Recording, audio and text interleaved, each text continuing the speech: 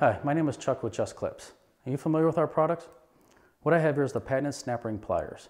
What this will do is remove and clean the snap ring and the anvil portion of an impact wrench, your O-ring removal hook, and your clip pad, a snap ring installation tool.